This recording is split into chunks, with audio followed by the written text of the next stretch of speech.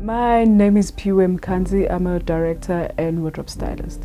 The world of Isibaya is a taxi industry. It is a Zulu culture, so you have to dress people according to their culture. The main color that we use is your brown, is your turquoise, it's your blue, it's your black. It's because it is a dark world. The character that fits the wardrobe very well is Phumelele. She comes from the rural area, which is KZN, from a respectful home, a family filled of love, where she was a woman and she was told what to do. She didn't have her own voice, but when she came to Joburg and she met her Fenyang, the ex-lover from childhood, then she started doing all the layers and started to go into brighter colors, and everything, the clothes now started to give shape, which gives shape to her life, and it gives a shape to who she's becoming, this beautiful woman. My big moment in Isibaya, it's weddings. I think weddings are just so beautiful because it's different